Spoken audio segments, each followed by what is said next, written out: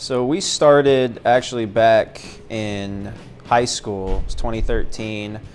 Me and a buddy who was originally in this band is no longer in this band. We're just jamming one time and just thought about starting a band. So we ended up adding Kyle. We played one show and then it kind of like fell apart. After we graduated in 2014, we picked it back up and we're like, hey, let's be a little bit more serious about it this time. Our first gig was June 1st of 2014 at 3 o'clock in the morning. We started out as just like playing covers, playing any show we could get. And then we just kind of have been carrying since. We've had members come in and out. Ben's been with us since 2015. Austin's been running sound for us since literally our second show. And then once our drummer, whose name was Brian, ended up leaving, I called Austin like 2 minutes after that. And I was like, hey man, our drummer literally just quit. You want to play drums for us? And he's like, yeah, I can do that.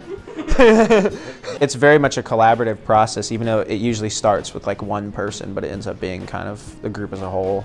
The beauty of it is that we really do collaborate.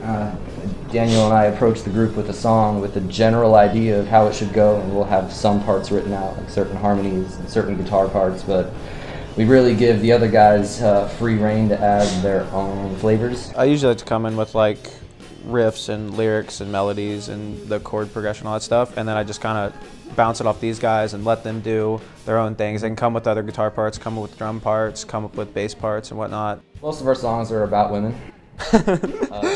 It's just the way it is, being young guys, and what's on our minds, at least mine.